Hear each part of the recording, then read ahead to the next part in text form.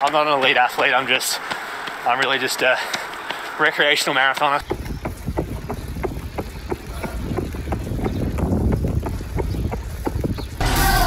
Still see myself as a social everyday runner, just trying to improve.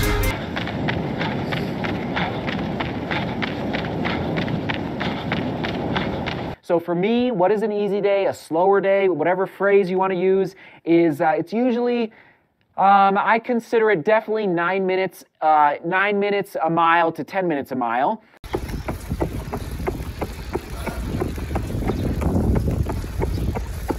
Hello everybody, hope you're doing okay. Now you might be wondering what I'm up to, showing footage of 3 prominent YouTubers who are all aiming for the Rotterdam Marathon with a sub 220 target. Well, I thought I'd have a look at their training on Strava, because it's quite interesting because they've all got slightly different approaches, and almost want to see which approach you think is best and which outcome you think is most likely. So the race is on Sunday and I'm recording this on Thursday evening, Friday morning. So it'll be interesting to see what actually turns out in the race. But let's have a look at their Stravas and see what we can see. So first up, we've got Matt Fox. He's the founder of the Sweat Elite channel, which records training sessions of all elite athletes. Very interesting footage because they sort of show the raw footage. You can just hear the sounds of the carbon shoes on the road usually, and there's no sort of background music, and you hear the sort of chat and the banter during the sessions and before the sessions and all that stuff. And then we've got Nick Bester, who's a South African living in London. He runs his own coaching business and has also recently aligned with Adidas as one of their London run captains. So he's a very good athlete with a current PB of 2:24 for the marathon, and he recently won the Cambridge Half Marathon in 66 minutes.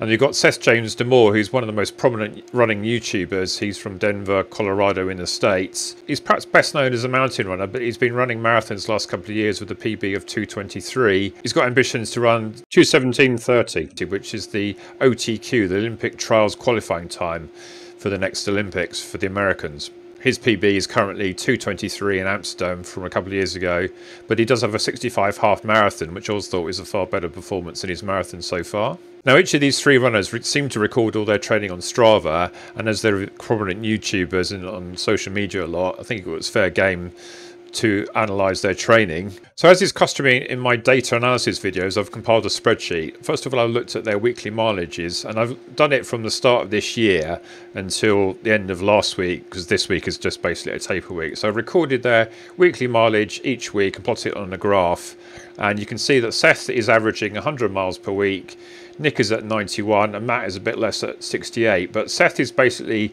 had a sort of a peak earlier in the year. He's actually been sort of reducing it a bit on his quite a heavy taper. So he's the green line here. He did actually start his training block a bit before Christmas, but he reached about a peak in mileage in sort of mid-January, and he's been slowly sort of easing off. But he does run the most amount of miles but although the average now has been coming down because he hasn't been running so much. Nick has sort of gone almost the other way. He started his training in earnest sort of about the same time as Seth was seemingly on the wind down, and he's reached a couple of 100-mile weeks recently. And Matt, because he's traveling the world doing all these videos, his training is perhaps a bit more sort of hit and miss, but he did spend a lot of time in Kenya in the early part of the year. So some of those mileages were actually at altitude in Kenya. He's also been to the UK and Portugal of late, I've seen. I've also had a look at the longest run each runner did each week and plotted it out here, and you can see that the longest run that Seth did was 23 miles, and the other 2 were basically just an inch short of 25 miles, and their averages is fairly similar. Seth's average long run each week is 20 miles, and the other 2 are 18 something. What is interesting that Seth does far more long runs, a lot more over 20 miles than the other 2, and he's the only one that really perhaps does sort of long runs at sort of an easy pace. What I've also had a look at is the type of mileage that they run. So I've broken it down here into 3 types of sort of harder running, as I would call it. So we've got traditional marathon pace mileage. That's mileage around their sort of target, which for them is conveniently about a 3:15 kilometre pace or a 5:15 minute per mile pace. So I looked at whenever they were doing that sort of pace, give or take about 5 seconds, and made that their marathon pace. And then also recorded if they did sessions faster than that, typically track sessions and stuff like that. And also there was quite a lot of running at sort of what I call like an aerobic threshold mileage. So for them, looking to target about 5:15 pace, I thought, well, any running around about 6 minute mile pace or under. Typically on sort of long runs, I'd counter that as aerobic threshold miles.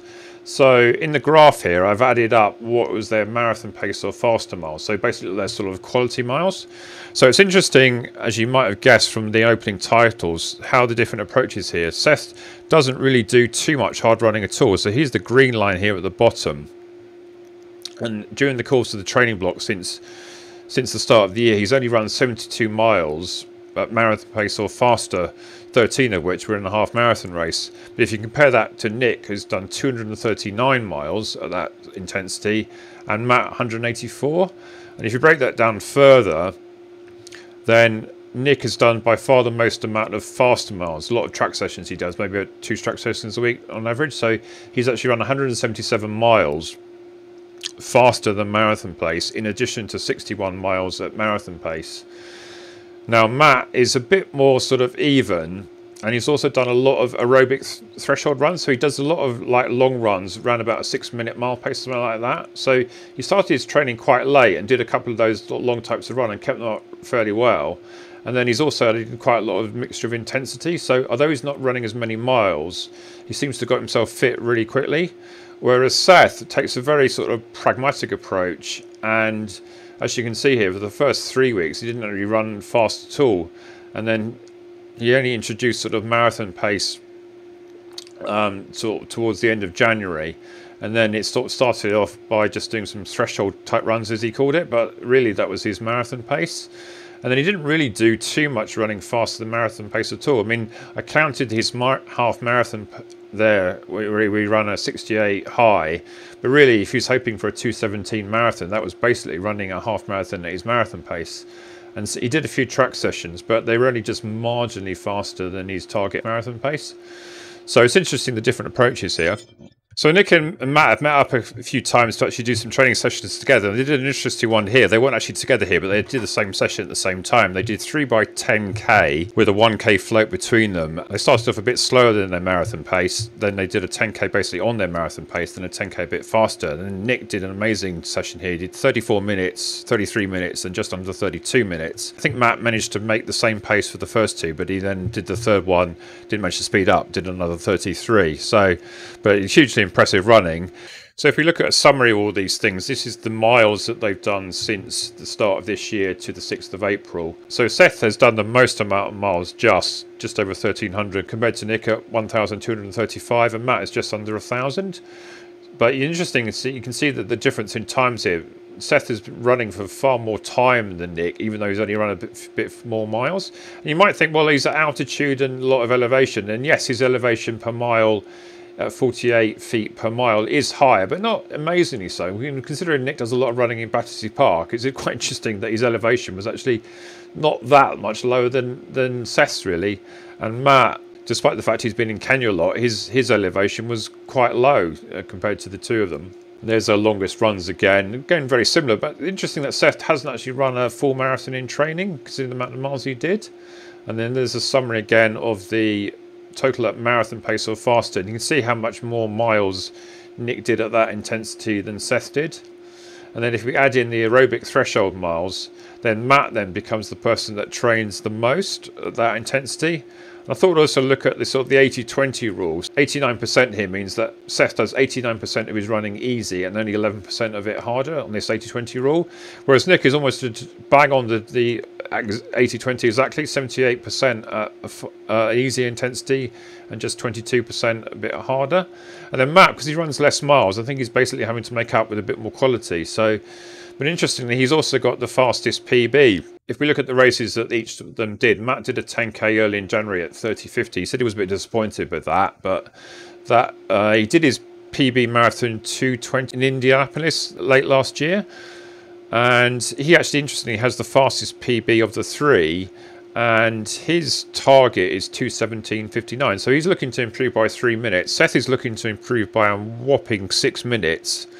And it's interesting that the half marathon he did in Florida was 68:57, and you might argue that was quite of a humid day, but he did look quite tired. But if he wants to run a 2:17:30, he's basically having to run his half marathon race twice over and a bit faster. So 5:16 pace in the half marathon there. He wants to run about 5:15. Now Nick, I think, is probably in the best form of all three of them. He ran a 66:19 to win the Cambridge half marathon about a month ago. And his PB is actually the slowest of the three, 2:24. So if you're a betting man, looking at their training and the form, you might think, well, actually Nick is probably in the best form, but does he have the ability to keep it out for a marathon? Now Seth's training is a topic of constant debate. How is he possibly running all these sort of slow miles and hoping to run so much faster? Well, you would have to say that the best performance of all these PBs here is probably the 65 half marathon he did, but it wasn't, interestingly, of late. It was actually last year, not this year. So whether he's in quite that form, he's over 3 minutes slower in the most recent half marathon.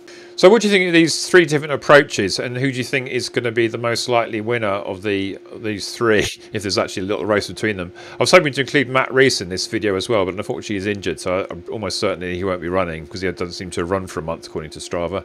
So I'll be looking out for the result of this race with interest to see which approach has worked best. Which approach would you take for a marathon, and is it similar to any of the three that I've documented here? Please comment below. Okay, I hope you enjoyed this video. Like and subscribe and all that, and I'll see you on the next one. Well, by the way, thanks very much for getting me to 3,000 subscribers. I've got a little fun video planned for that, but I'll have to do it over the weekend when there's a bit more time. Okay then, bye.